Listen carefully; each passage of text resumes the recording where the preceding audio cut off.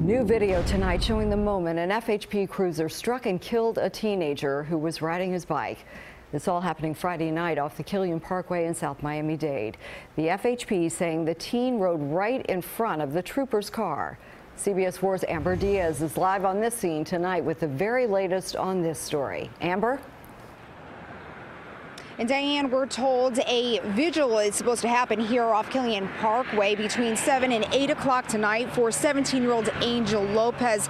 He was hit and killed, like you said, Friday night as he was making a right-hand turn on Killian Parkway.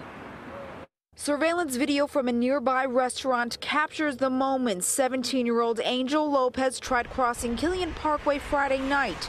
That's when he was hit and killed by a Florida Highway Patrol cruiser. We stopped the video moments before the impact. I feel very bad, very sad. Ida Camelo says Lopez was a friend of her daughter's. They both were ROTC members.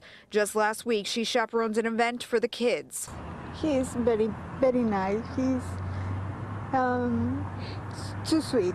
FHP says trooper Alik Sierra was on patrol that night when he collided with the 17-year-old. He was taken to the hospital with no major injuries. In the meantime, Lopez's family started this GoFundMe page to raise money for funeral expenses. They write, "With a heavy heart, I say this. My little 17-year-old cousin passed away last night. He was hit by a Florida State trooper while riding his bicycle. This is never easy for anyone to ask, but I am opening a GoFundMe page asking for any kind of help. This, of course, is never expected and will appreciate anything. I thank you for your help." Back out here live, Diane, while we don't know much about Trooper Sierra, we've learned back in 2013 he helped deliver a baby to a couple who was stuck in traffic off of the Dolphin Expressway. Reporting live, Amber Diaz, CBS 4 News.